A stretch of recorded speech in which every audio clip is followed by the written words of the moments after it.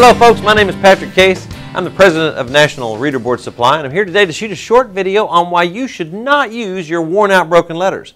Let me explain why. You see this message behind me. These letters are obviously worn out, broken, faded, damaged. Now, worn out, broken, faded letters on a sign sends a different message. What message are you sending? When your letters look like this, it's hard to read, it's distracting for the passerby. Let's assume this is a restaurant. Does it make you want to go in and eat this special? Not me. So let's take a look at what a decent set of letters look like.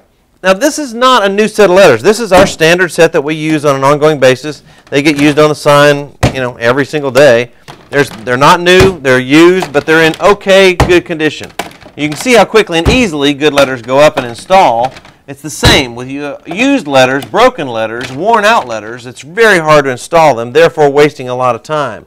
But if you take a look at the message that a good clean set conveys, which one's easier to read? Today's, where you've got a leaning T and a broken D and an upside down 2, or the one that uses the letters that are easy to read? Today's. Also, when changing your message, make sure your cup's in good shape. This will help make things move more smoothly as well. But clean letters go a long way to send the message you actually want to convey. It makes it easier for the passerby to read, and it'll help your business. My name is Patrick Case. If you've got any questions or we can help you in any way, give us a holler. Our number is 1-800-243-6676. That's 1-800-243-6676. Thank you very much.